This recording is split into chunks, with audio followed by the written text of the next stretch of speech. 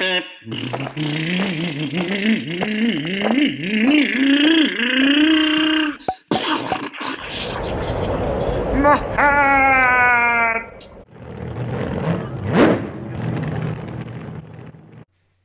have these two R1 motors.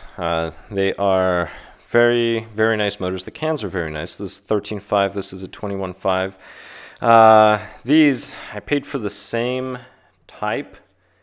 The interesting thing is the 21 turn motor came in the cylinder, which is what I was expecting for all of them. Now, something interesting about the packaging.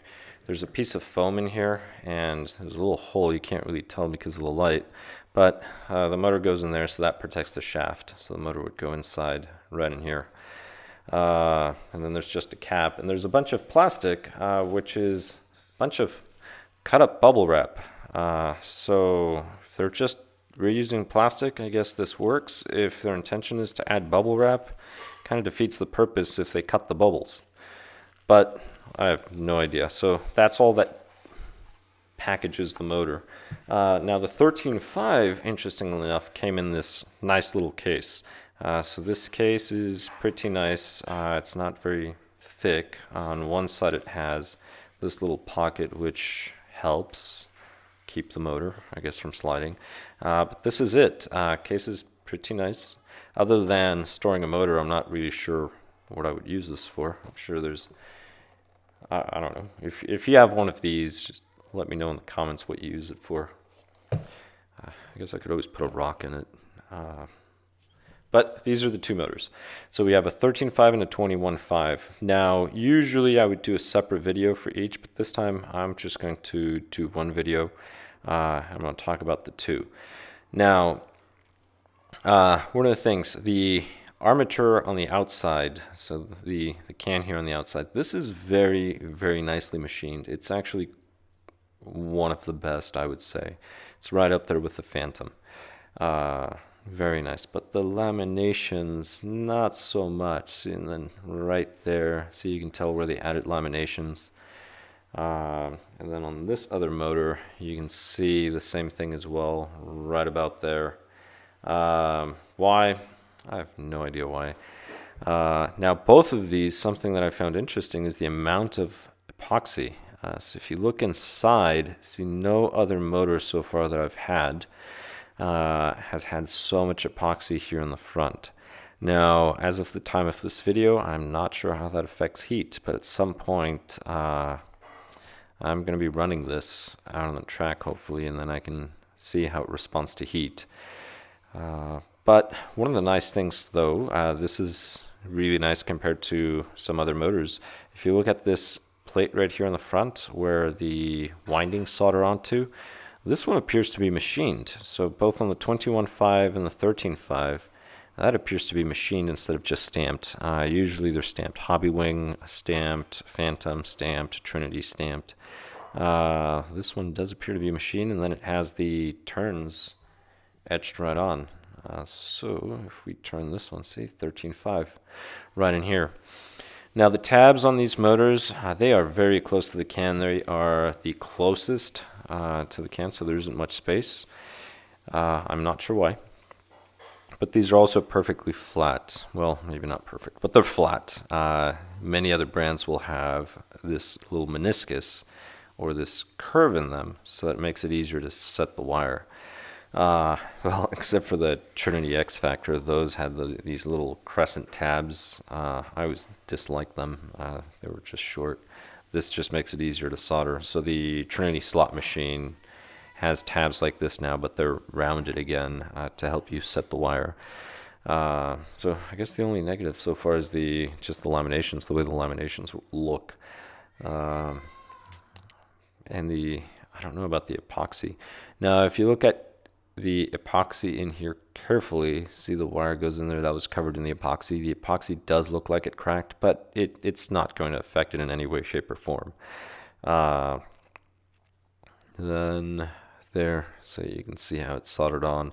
Now, usually with the windings, many of these motors, you'll notice it's a similar gauge, if not the same gauge, between different wires. They just generally have, it just makes it easier to wind them if they use thinner strands and then just strand them together, so you can see the 3 wires that are braided together, and then those are wound.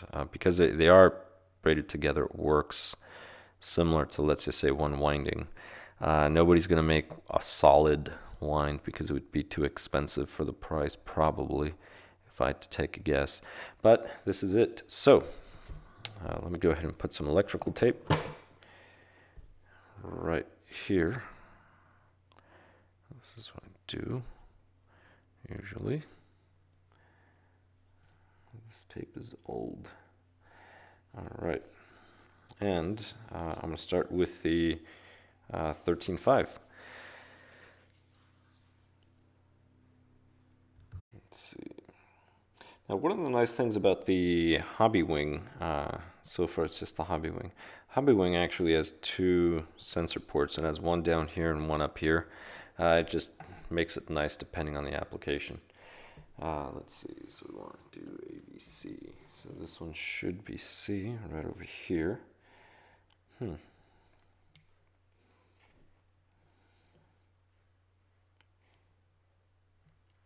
Wondering how I'm going to connect the middle one.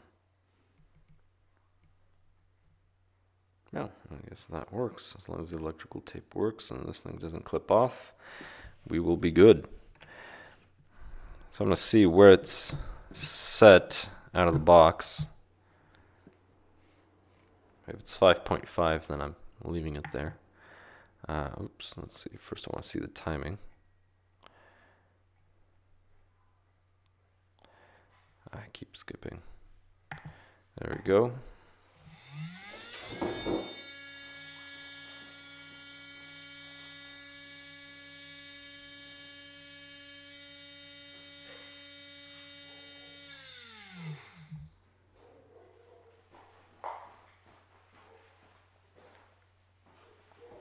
Oh wow, that's quite a spread. So far Fantom has had the best spread.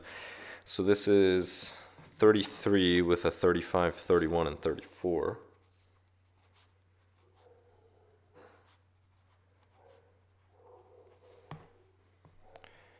And let's go KV. So generally I'll go to 3, and then I'll go here, and then I'll go there. So 3, 6, and then 8.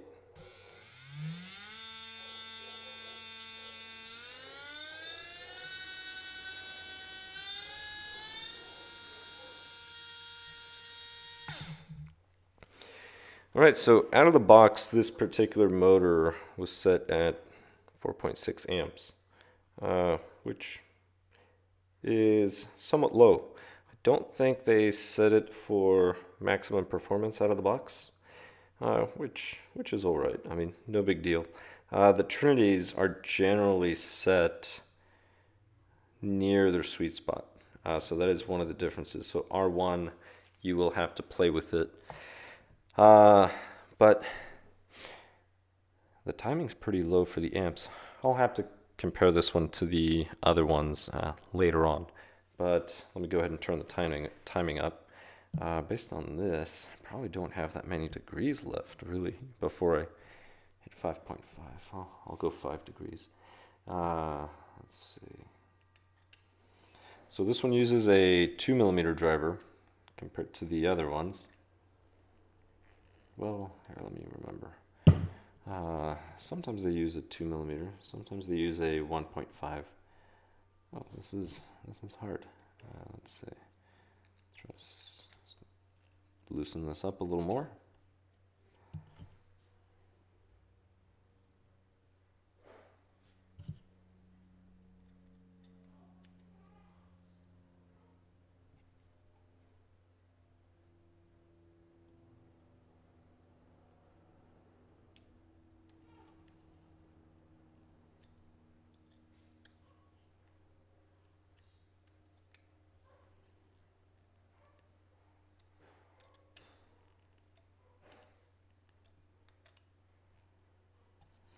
Alright, so according to the N bell, this reads 45.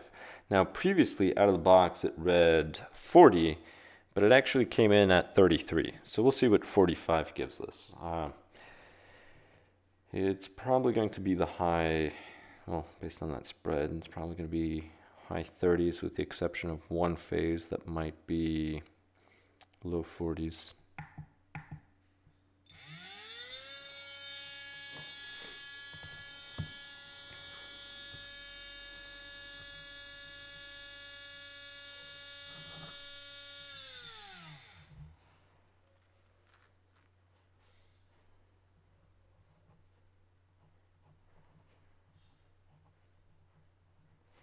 Alright, so that's 38 degrees. Still, I mean, it's not bad, but it is 4 degrees. Could be worse. I've seen worse. Oops. There's one too many presses.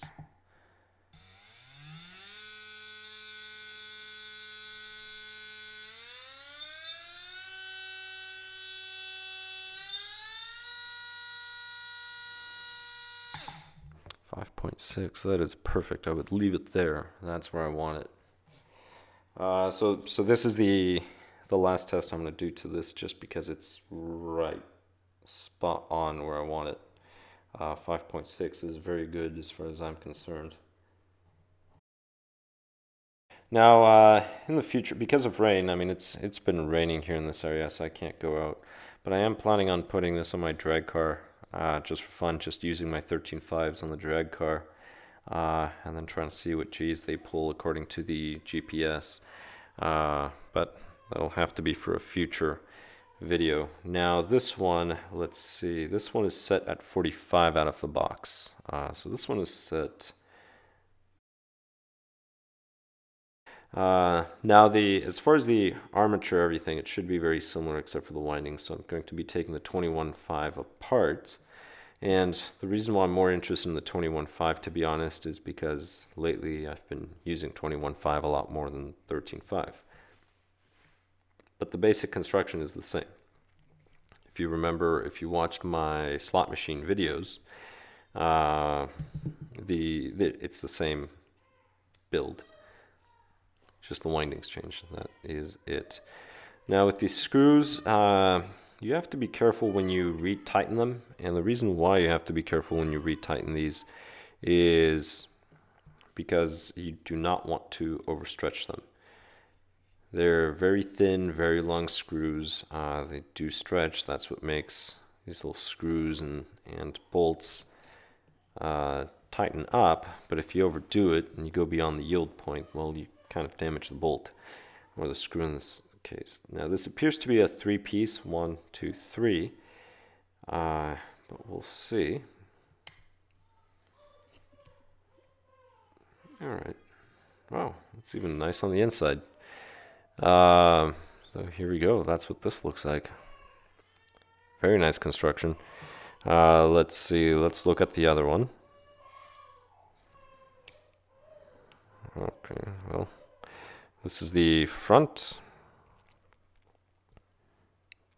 Nice machine work as well. Let's see, shims. It only uses one in the rear. The front, these. That's a totally different way of shimming. Alright, so this is the first time. Oh, it is one shim. I wonder why they do it this way. And then the other two. Alright. Maybe they just spent a little more time shimming, that's why. Most motors, they generally just have one brass shim here. So if you remember the Trinity, the Hobbywing, or even the Fantom, I think only had one shim there. It was interesting. Now the rotors, they're all going to be about the same size if I were to compare them. But I'm going to measure just for fun. All right.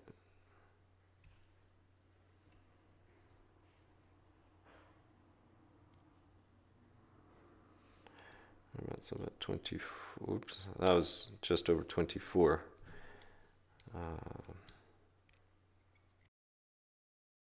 So as I mentioned, if they're spec motors, they should all be approximately the same size. Now, I'm going to see how KV was affected.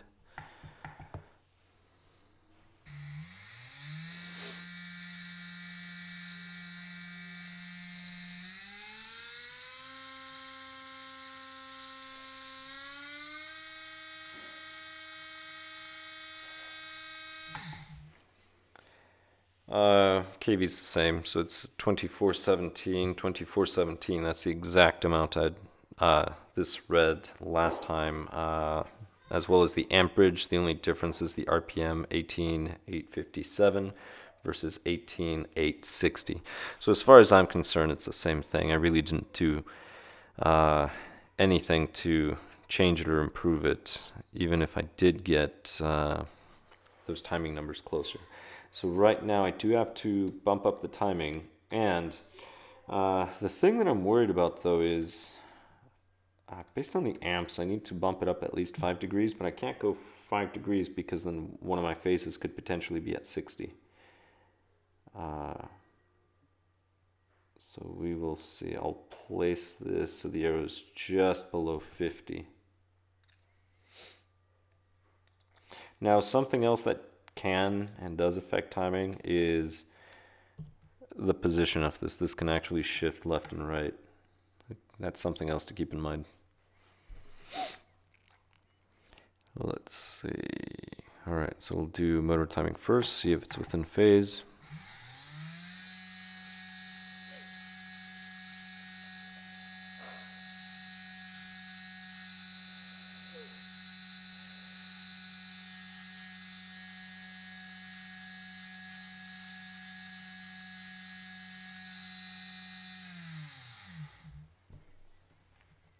Alright, timing's at 57.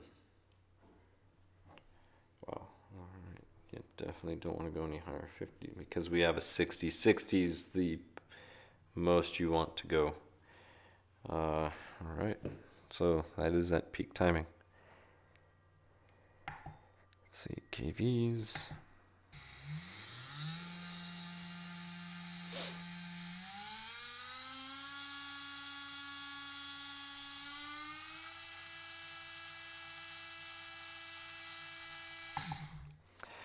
That's as high as I'm going to go in timing. I still cannot hit that 5 amps, so this is at 4.6. So we'll see what the KV is then compared to the other ones based on paper like I mentioned. Maybe it'll matter, maybe it will not.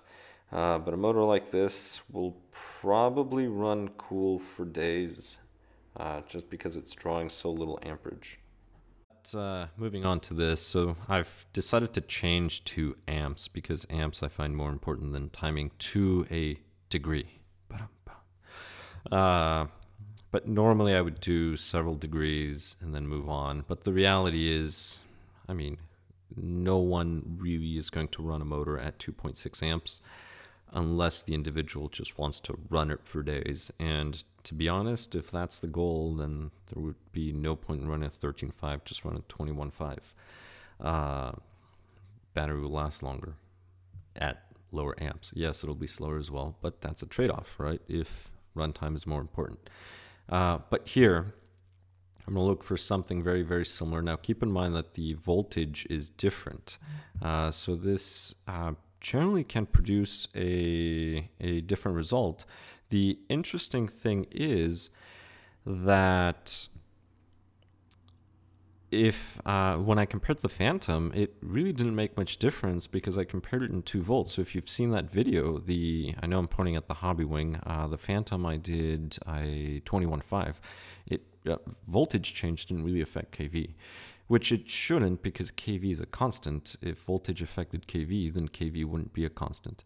But with some other motors, it does make a difference.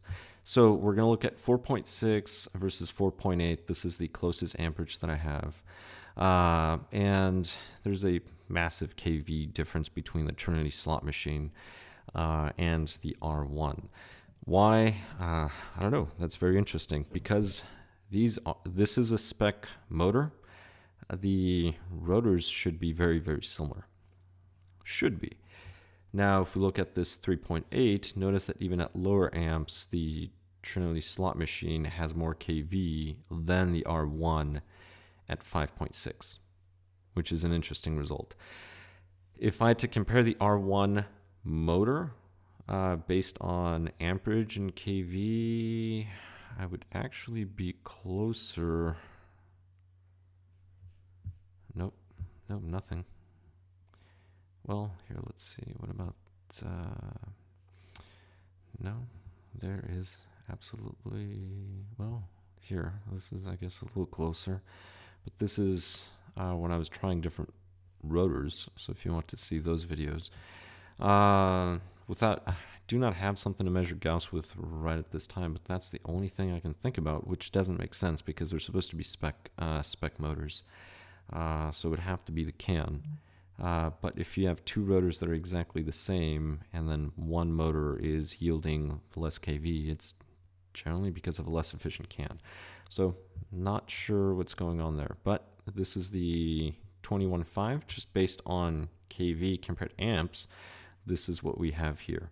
The slot machine is definitely going to yield more kV right here if we compare this. If we go over to 5.3, it's still a lot more than this one drawing 5.6. And then if I go to the Hobbywing 5.1 amps, so less amps, and it's more kV. It's just over 200 kV more for 0.5, so for half an amp less on the Hobbywing. So just to compare this to this, we're looking at 5.6 amp draw versus the Hobbywing will do it in 3.2 amps. If I found something similar, such as this, we're almost 2 amps less in the slot machine. So slot machine and Hobbywing, very, very similar motors. They seem to turn out far more kVs than the R1. But again, I cannot test the rotor at this time. Still waiting on my Gauss tester, so we'll see when that comes in. But now I'm going to go ahead and look at the 21.5s and see how the 21.5s stand. So Fantom Helix, this is the motor that I currently have installed in my USGT. Like I mentioned earlier in this video, we are, well, it's been raining, so I'm not going to be going out in quite a while, so unfortunately I won't have an update for a bit. But here, this is what I have it set at. So 5.5 amps, my 21.5, my R1, I cannot get it above this amount because I'm already at 60 degrees for one of the channel, then it'll be off. I cannot go above 60 degrees. So here I'm stuck. This is the most I can do. So this is a 57 versus a 49. And if we look at kVs, I'm looking at 2,952 kVs versus 2,529 kVs. If I went based on amps, the closest thing that I have is this 5.2.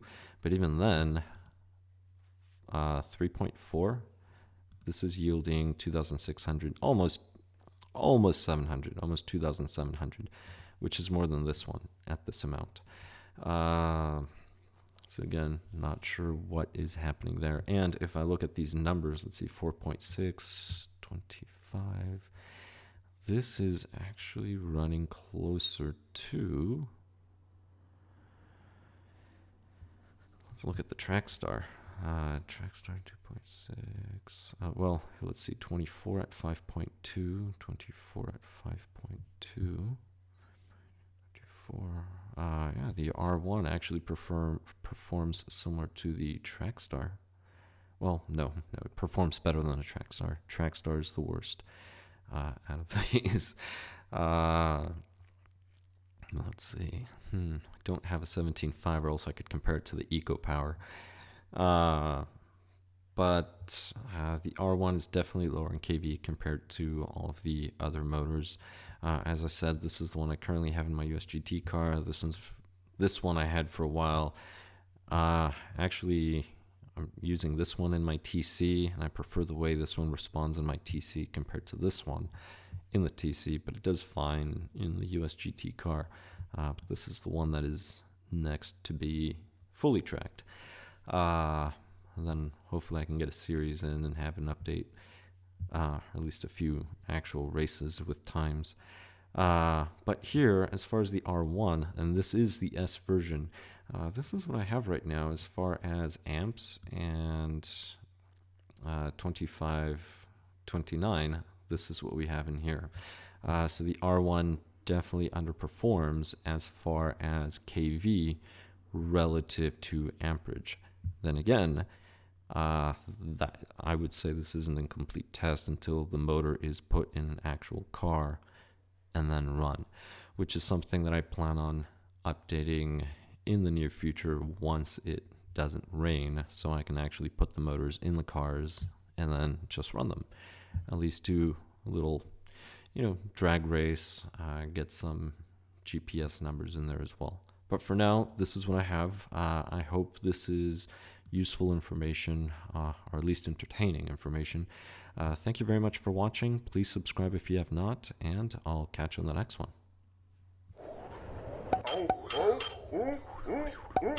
What? Oh, my hair! My tongue! My rod!